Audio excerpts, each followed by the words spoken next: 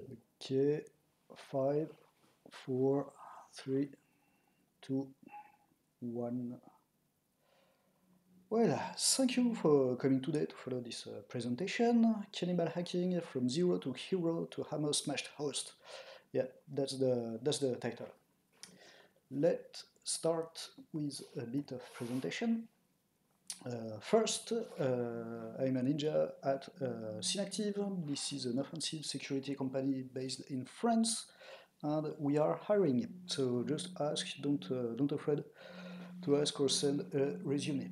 I am a reverser at daytime, and usually I spend time in front of IDA, but today we won't talk about this. Today, the talk is about web security or lack of security. If you're a pen tester or web administrator, you must have seen lots of weird logs, lot of weird files on your web root. Everybody has dealt with at least one phishing links once received by email, and so on. Today, it's the subject of the talk. And one last word before starting. Time has spent since the submission of this talk, as you know. Presentation was delayed, like 2 years, COVID, so on, you've heard of it.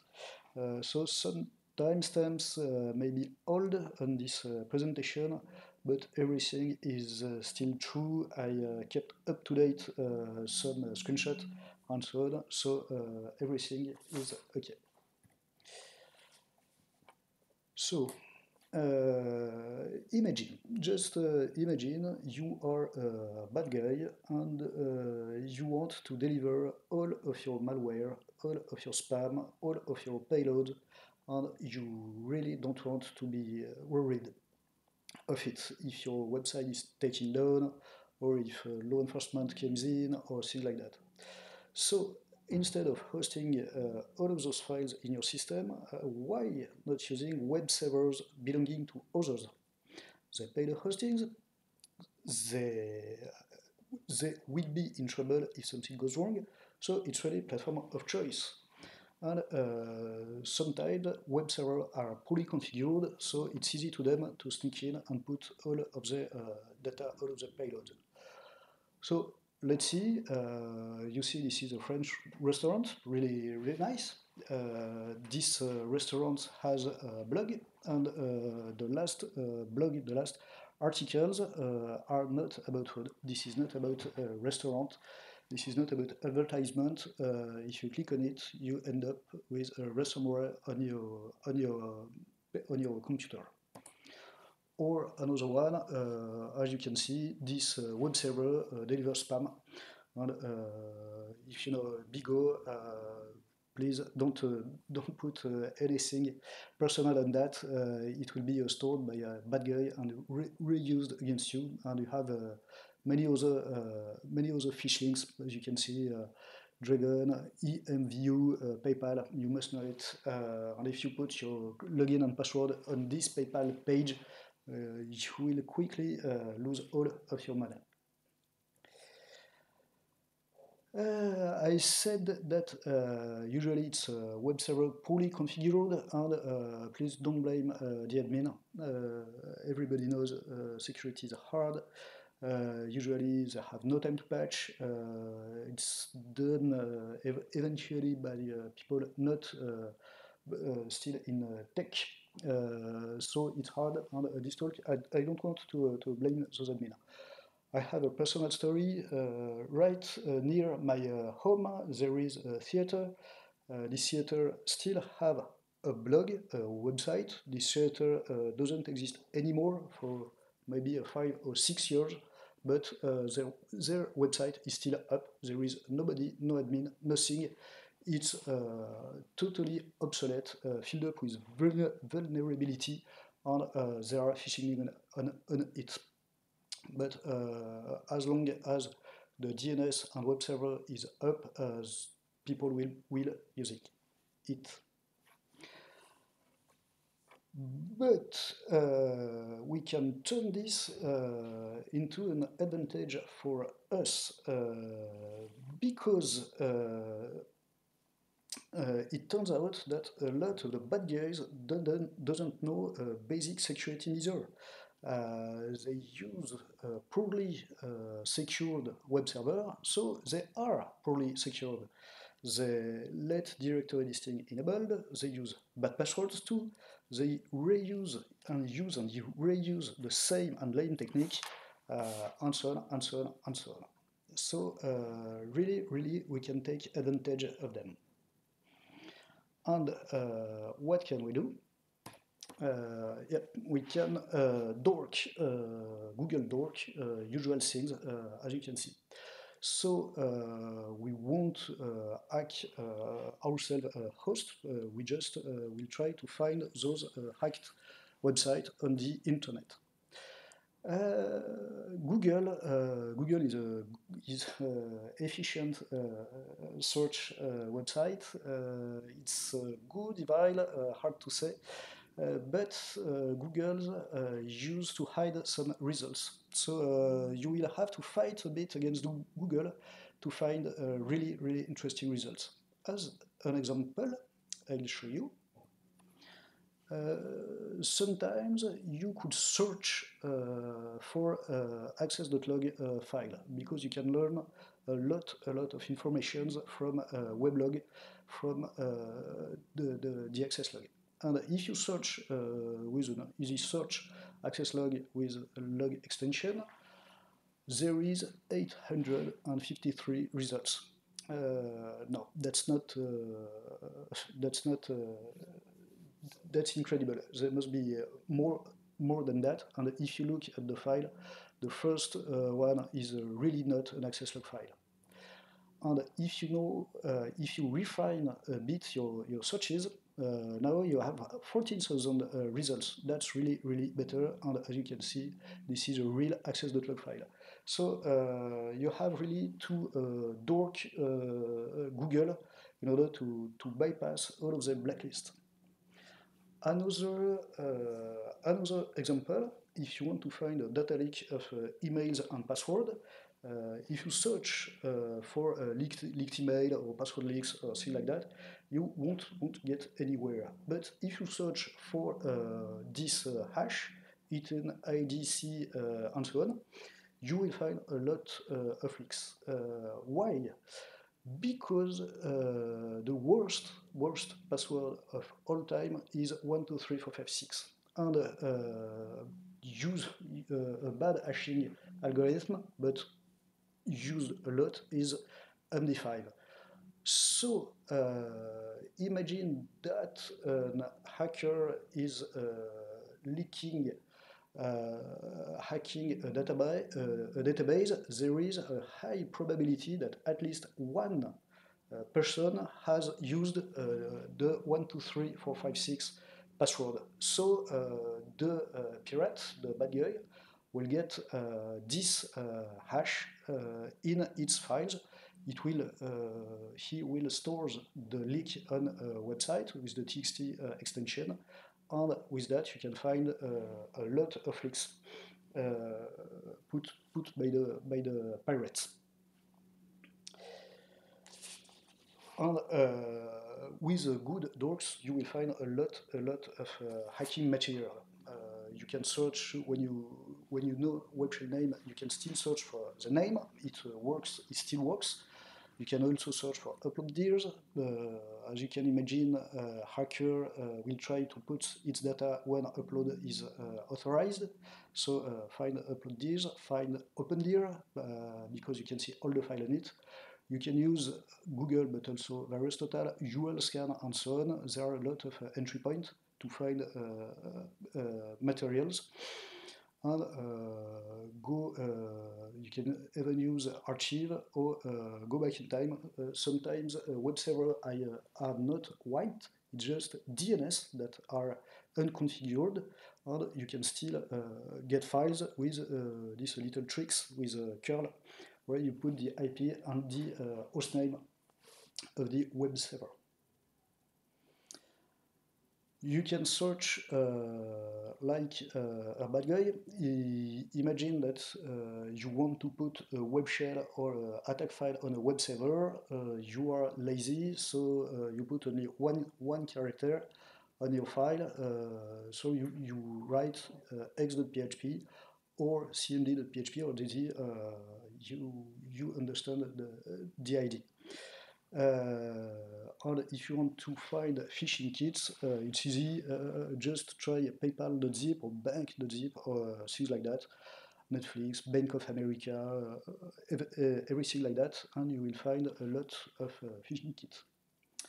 Let's see example. This website has a PIX directory, and as you can see, there are a lot of files, and some files doesn't look like at all as images.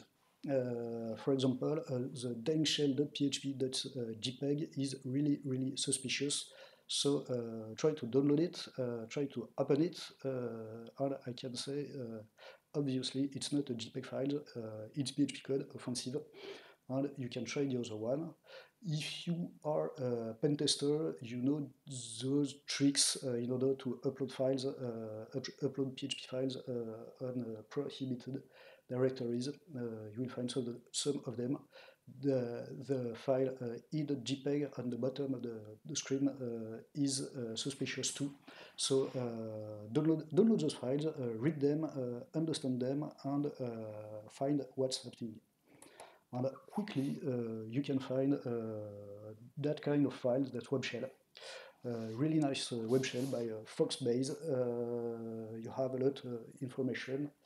I put my mouse here. You can put Linux command. It will execute it, and you can upload files. You can browse directories. You have some information. Is MySQL on? No. CURL? No. wget? Yes. And so on and so on and so on. And you will find also a lot of file manager. You can upload file, download file, or edit file. That could be useful for attackers. You can find old things like Perlbot. Let's go through it.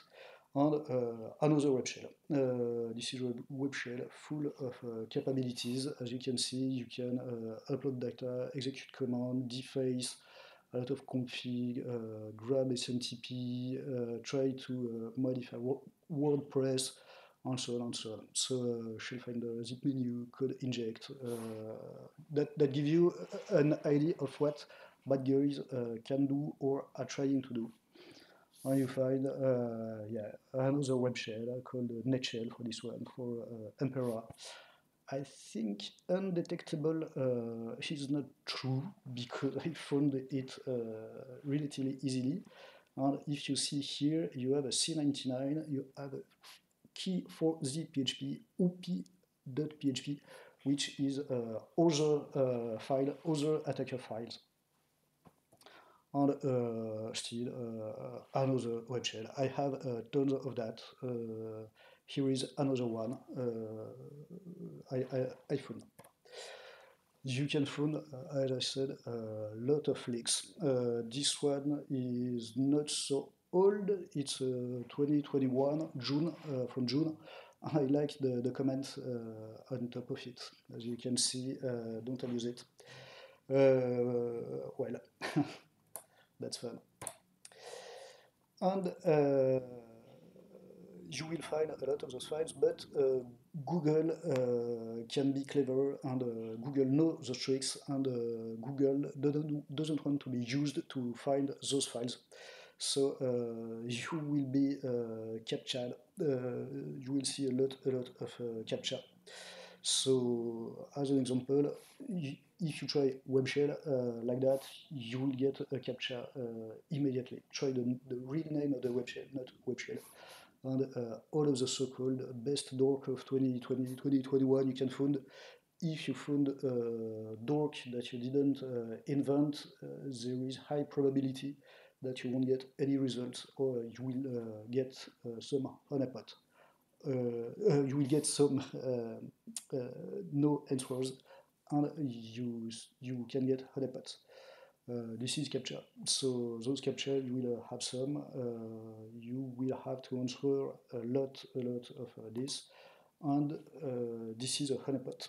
This is quickly, you can quickly find this is a honeypot because it has a lot of CAPTCHA inside the file. The title is index of password. You can imagine a hacker will try that to find password, but there is file type.sql, in-URL main.php, welcome to PHP admin, Russian words, MySQL dump, index of, actually, and so on and so on. So that's really a honeypot, so don't click on that. You won't learn anything. And some researcher that put this honeypot won't understand why you came here. And once you have access, you can bounce to find other access, because usually when a host, a web server is badly configured, bad guys come, but another bad guy can come in, and another one, and so on. And even sometimes on a cheap hoster, all hosts are infected. And if you can browse file system and find logs, browse the logs and grep the logs, you will find other web shell. Let's show an example. Back in time, in 2018, I found a fiche about Finance Publique, which is the French taxes. And don't click on the gov.v directory, because you won't pay your taxes. That's not for that. And I went through DNS, passive DNS sites, and I look all other hosts which point to this IP. And I found one which was called login, which is quite interesting. If you see what is in this login host, we find another files, one called luxs.php, and if you look at the timestamp, the luxs.php, it's 12 of July 2018, and if you go back, you can see that the phishing of the Finance Publique was the 14th of July. So we can think that the bad guy came first in the 12th of July, and the luxs.php is, you guess what, is a web shell. So we can imagine that he put its web shell there, and after he begins to create a host and put all of its phishing data and get its results. And the file, the other file, bbb.php, is, yes, it's another phishing for, I forgot the website, but it's another phishing site.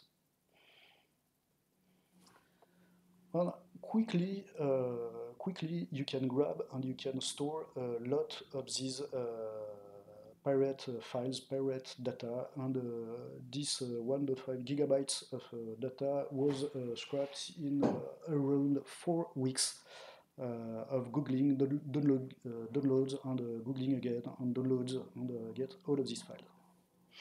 So that's really quite a lot of files.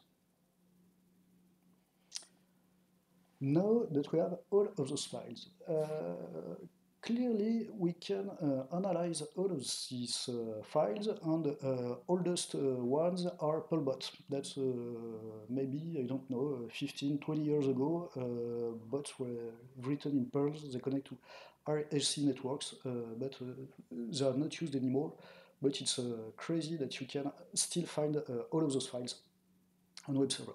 You can find c99.php web shell, but they are quite old, and they are not really used anymore because they lack password protection. And there are a lot of people who connect to those web shell and destroy them or change them or remove them. So today, a lot of web shell are password protected. You have to find a way to break the password or learn the password, but they can live longer because people can't abuse them. And we can see more and more file managers, less and less web shell, and more only file manager. And more really minimalist web shell. Sometimes it's just an uploader. You just can, there are two files, one up.php and unzip.php. So you can upload zip files and unzip them on the web root. And as I said, you will find more and more password protection. And if you look in the data, yes, it's PHP. I have some ASP web shell, but really it's negligible. You have a lot of PHP. That's victim of choice for bad guys. And when you dig a little in the files, you have a lot of web shell. There are a lot of different web shell, as you saw in the print screen I show you, but for each web shell, you have millions of copies.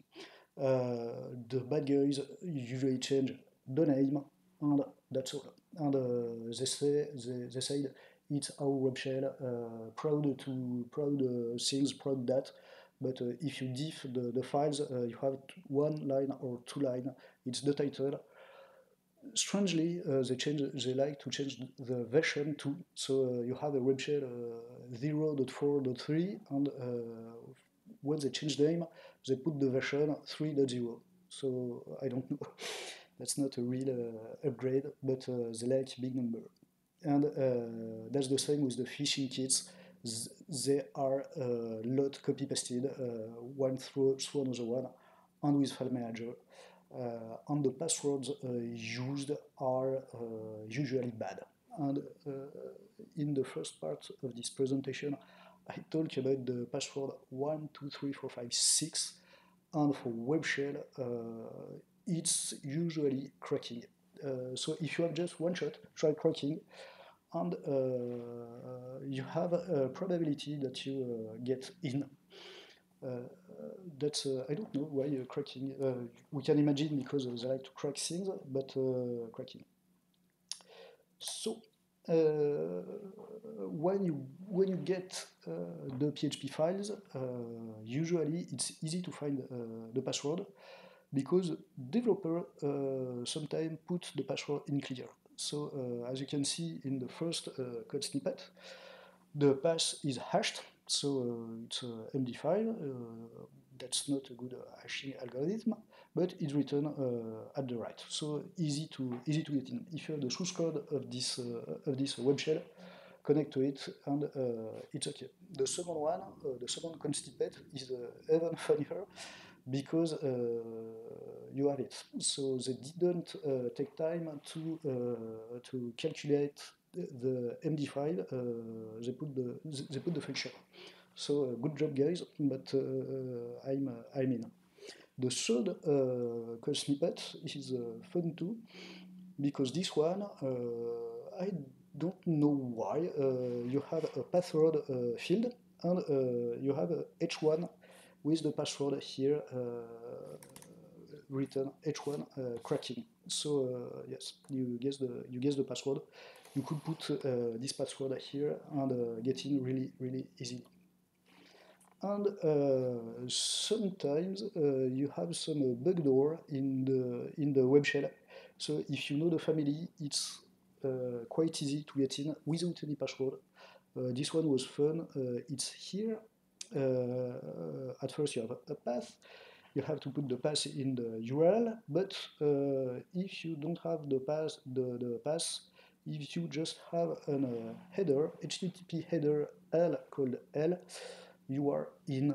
So this password protection is not really effective. And as I said, sometimes hackers are not really good and left a lot of tracks, so they try to upload x.php, they failed, so they try x.php.txt. So just click on the x.php.txt and you have the source code, same as JPEG, GIF, and so on. So password protection is not really a problem. And about the use of that, this was a phishing. The phishing get telephone number, the credit card, expiration date, and everything. And it was normally it should be sent by email. And I think that the developer of the phishing kit put a really clear message here, here with comments, and the people who were using this phishing kit didn't understand that and didn't change anything, and this was a total failure, I think, because this email doesn't exist. That's also fun. And about the millions of copy of the web shell, coding a real web shell could be hard. So people copy paste, reuse them, and be careful because web shell are backdoored. I've seen web shell backdoor twice. And even a backdoor in the backdoor. So I have a lot of question about that. Why do you backdoor? What it's for? What's the use for that? And how do you see it's a backdoor? Because on the web shell you have a lot of PHP stuff, and you have a long string base64 code. And in this long string, if you look on the PHP code, you can see that this sends the host, the password, and the URL where the web shell is. So it means that anybody which copy this web shell, put that on your new web server, a mail is sent to another person telling him that the web shell has been deployed somewhere. So he can go back, steal the web shell. Too bad for them. But are those bad guys really lame in security? Not at all. They get better and better, slowly better, and they go. As I said back in time, they weren't any password.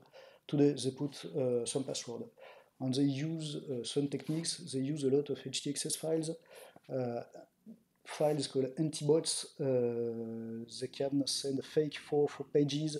They check some headers sometimes. They put bouncer to throw you away if you don't have some data or some variables.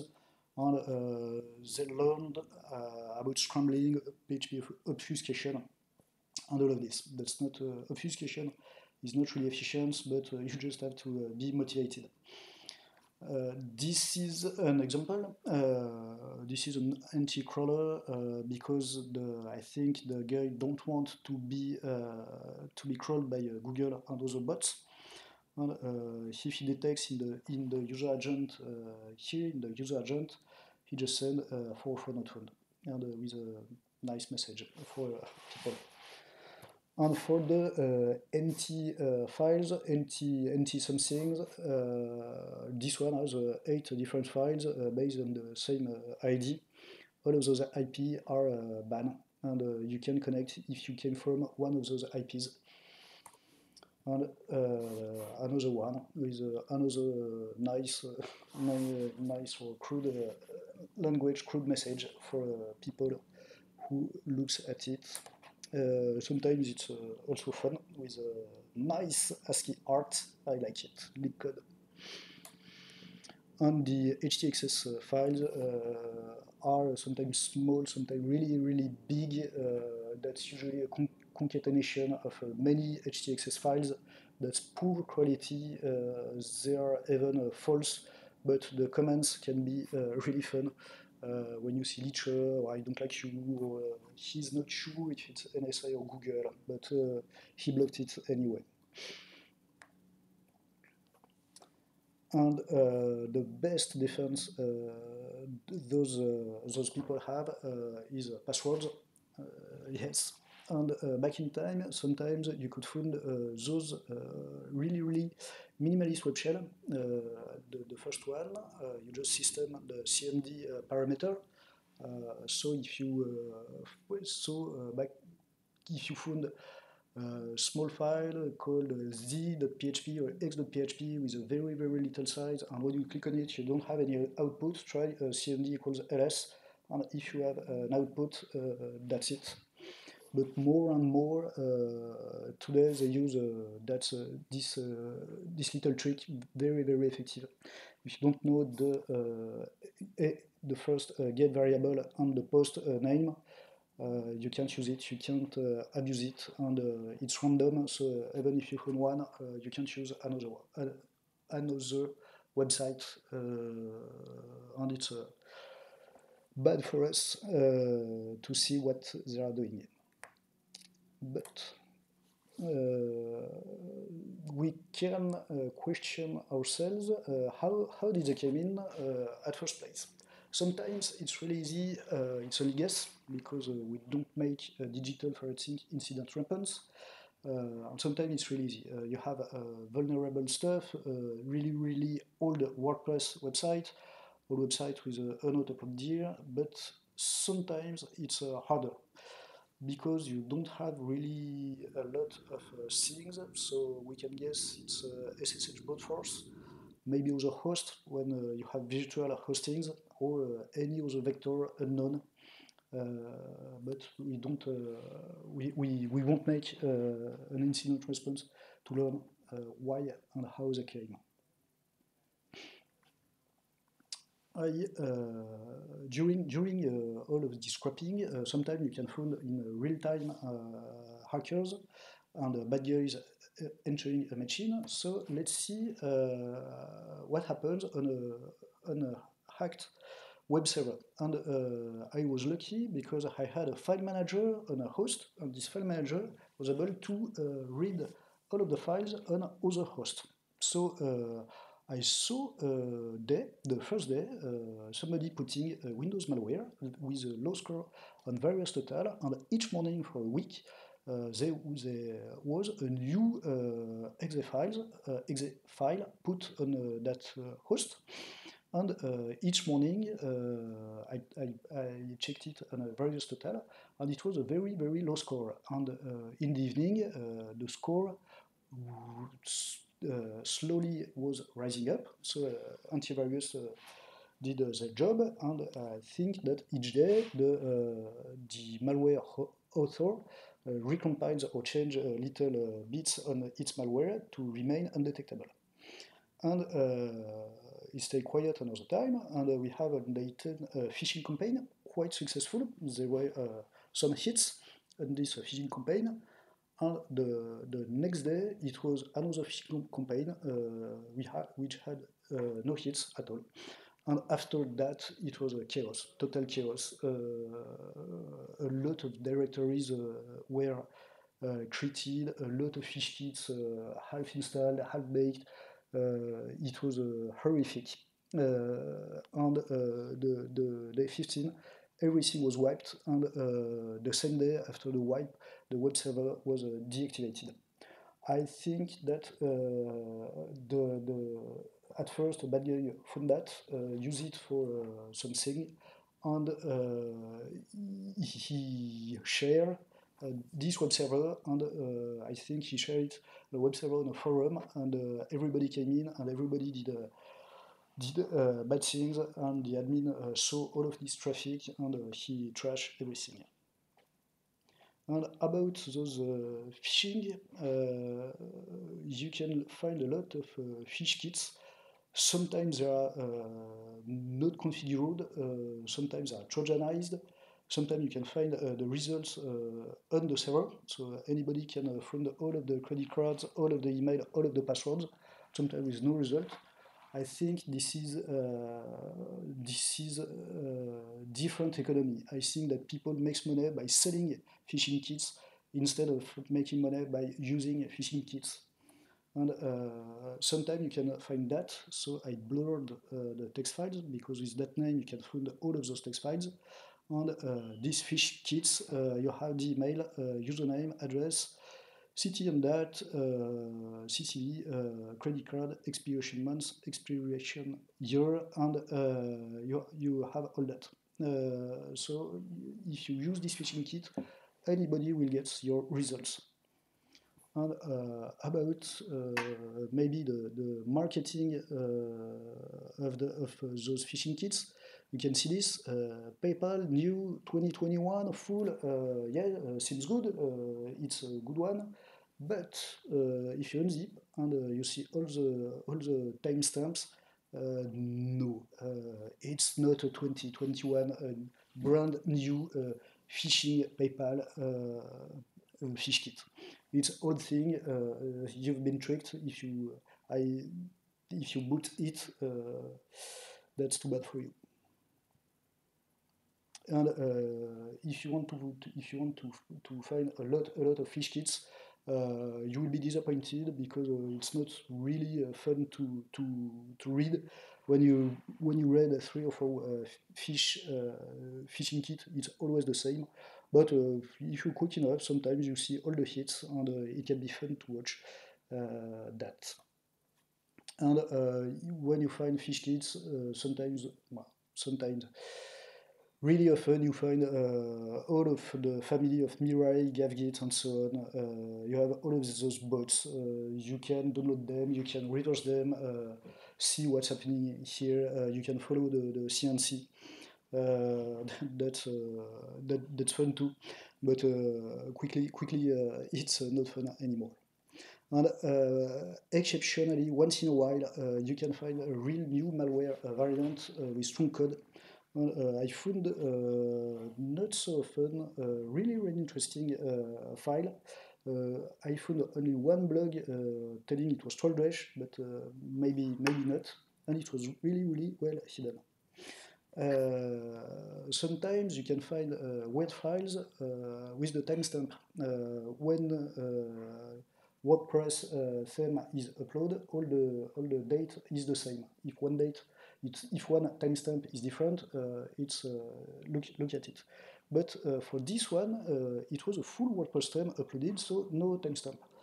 The PHP code is well hidden, and the MD5 password is used as seed. So as you can see, this is the file. At first, nothing weird. It's called 2-bar API, WP admin bar in it, something like that. But if you go a little deeper, you find that. So let's start with the last line. It's WP key says data. It's a real WordPress variable. It's a bit long, so it's a strange. And if you look this function pre-admin bar, key says string MD5, but base 64 decode, that's suspicious. The GZ inflate is really suspicious, and if you take the time to analyze this function, it will use the password to decrypt this file and exec the PHP code.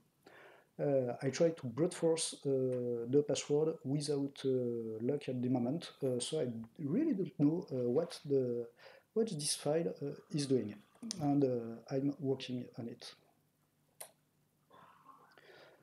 So you found a host with all of those files. Those warning admins works sometimes in the same mail when it's obvious or really nasty, and I think I can count on one hand the answers. I have a case where I received an email 3 years after sending the warning email, and the guy said thank you, but yeah, 3 years, that's a lot of time. But if you look more closely, when you send an email, sometimes you don't have answers, but the files disappear, so I think it's a good one. And if you try to look at who are they, I use the word bad guys a lot in this presentation. So who are those bad guys? I think there are many. They use cheat techniques, but as long as it works, they will continue to attack web servers. They will continue just because it works, it's effective, and as I said at first, they don't host anything, so they continue. And if you are an admin, as usual, it's always the same ideas: terminate all server, patch, give password, ask for an audit, and etc. etc. etc. And there are a lot of very good example of if you have a web server, try this grep, and if you have results on this regex, I have bad news for you, because it's 99% sure that it's an evil file and you have to erase it. And to conclude this presentation, is there a turning point? I think yes. Landscape is evolving. There are less and less personal web servers on the internet. There are a lot more Facebook pages, host website, as I showed at first, the restaurant hosting its blog and its website doesn't really exist anymore. Maybe there are less and less PHP on the internet, and I think that pirates are better at hiding. There are a lot of exposure, there are a lot of trackers, website, as I said, URL scan, virus total, a lot of personal trackers, people who follow bots, who follow attackers. So I think they learn to hide, and they stay, I think, less time active. And don't get to the false idea that attackers are lame. You find the lamest, they are a lot, you will find them a lot, but the good one and the better one are really harder to take. Google helps you to find all of those people, and Google fights you by blacklisting all of the words, all of your dorks slowly, so it's harder to find them. And for final word, I'm not a lawyer. I don't think that bad guys will sue you because you use the web shell, but it may be illegal to do this. So use Tor, use challenging live mode, burn your laptop, and be careful. So, thank you. Do you have any question? I'm here to answer if you have any. Thank you.